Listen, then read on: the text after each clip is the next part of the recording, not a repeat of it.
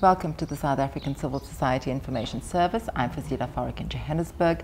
We're talking about education this morning. The kind of education that a government produces, coupled with the kinds of jobs that an economy produces, is intrinsic to the kind of society that is developed. And clearly in South Africa, we're not getting things terribly right. We have a country where there are masses of poorly educated people, coupled with high levels of unemployment that combine to make a society that is highly unequal. What we need to do is ensure that we align our education system with the economy to create a better society. And our guest today is someone that has thought about this a great deal. He is co-editor of a book titled Education, Economy and Society, and we're talking to Salim Vally. Salim is the director of the Center for Education Rights and Transformation, also known as CERT. Welcome to SACSIS, Salim. Thank you, Fazila. You know, education is really just one of the most talked about topics in South Africa, and it's clearly linked to the fact that we have high levels of unemployment. The most common issue that's highlighted in South Africa is the skills gap in our country. And the contention is that we have the jobs in the market out there, but that we don't actually have the skills. What's your view on this contention that there's a skills gap or a skills mismatch in South Africa? Well, Fazila, you know, the skills mismatch argument goes back to the 50s. Essentially, it's blaming education for the lack of jobs instead of looking reflectively at the core social and power relations in society. It's looking at the economy and why a crisis of capitalism gets passed off as a skills crisis. You know, education is seen as a panacea for society's woes,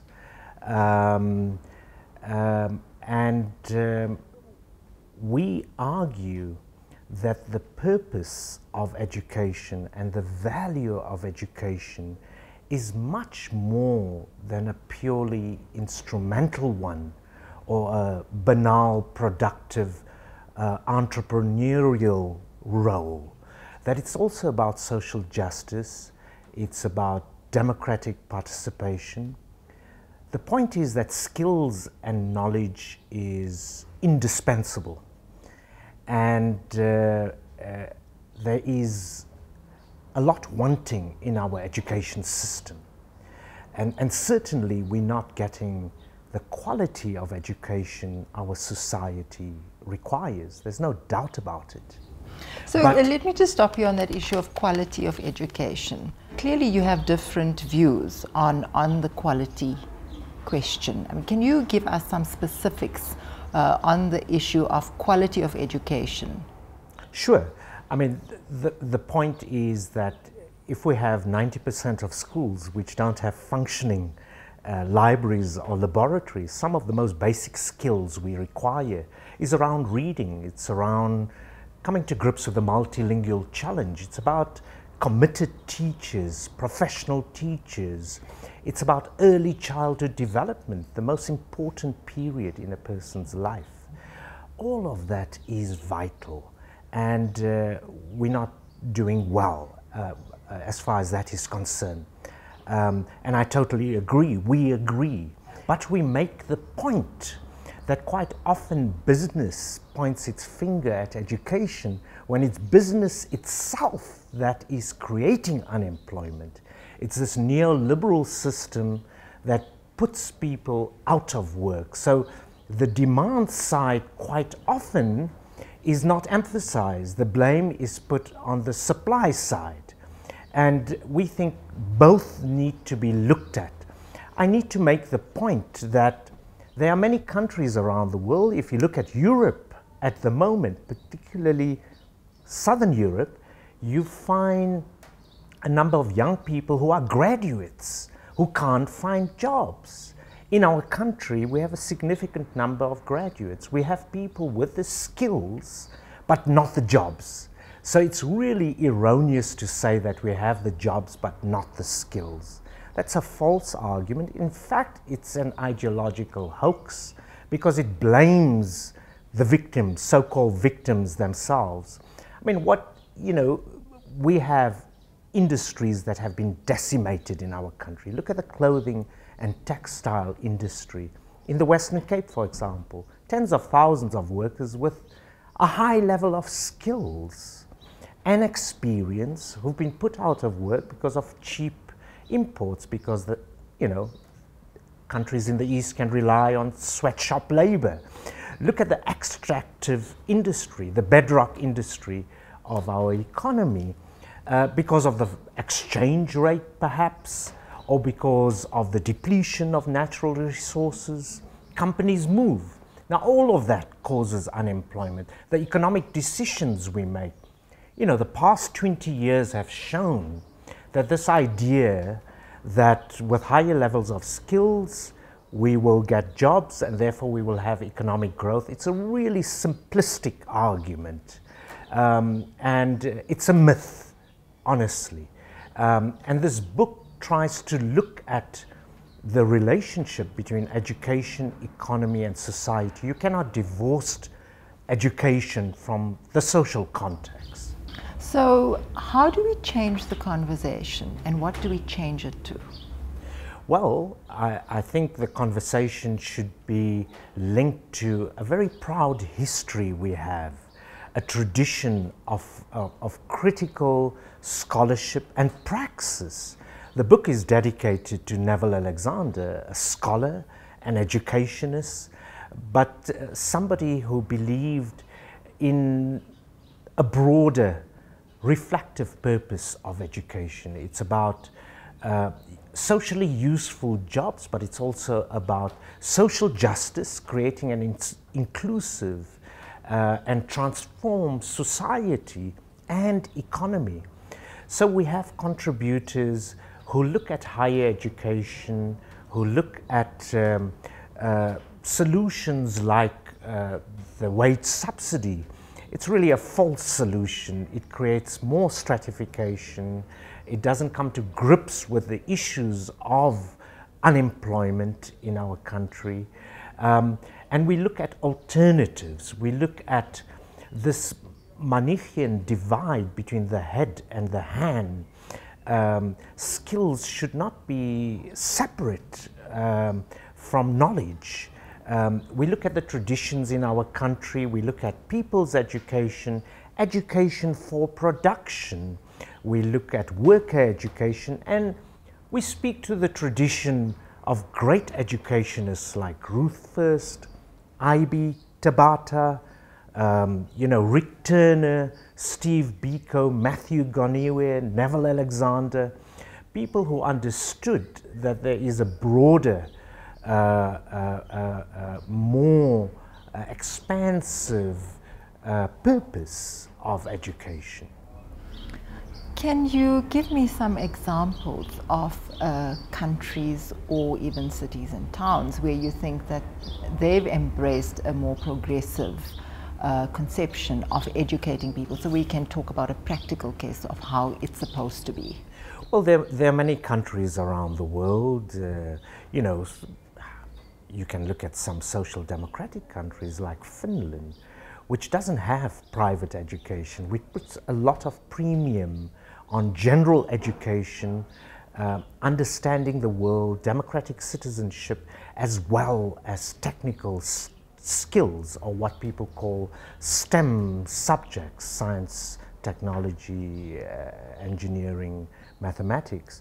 Look at Cuba as well, but and in many countries around the world there are very vital experiments, but we had that in our own country. We had huge social movements around education with production. It's combining a curriculum, an exciting curriculum, which links technical knowledge with social concerns, with an understanding of subject matter in all its variations and permutations, not just the technical side. In the world today, we have, you know, a fundamental problem around ecology. And unless we come to grips with that, the existence of the human species, it is at risk.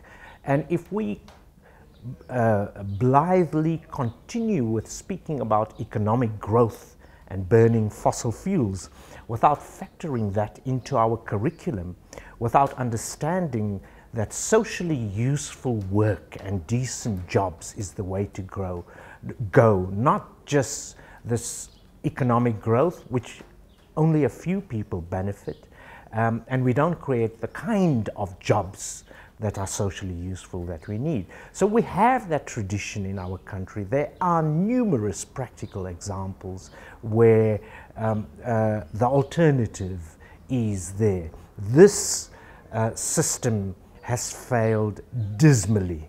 We have more unemployment, more inequality, and poverty continues.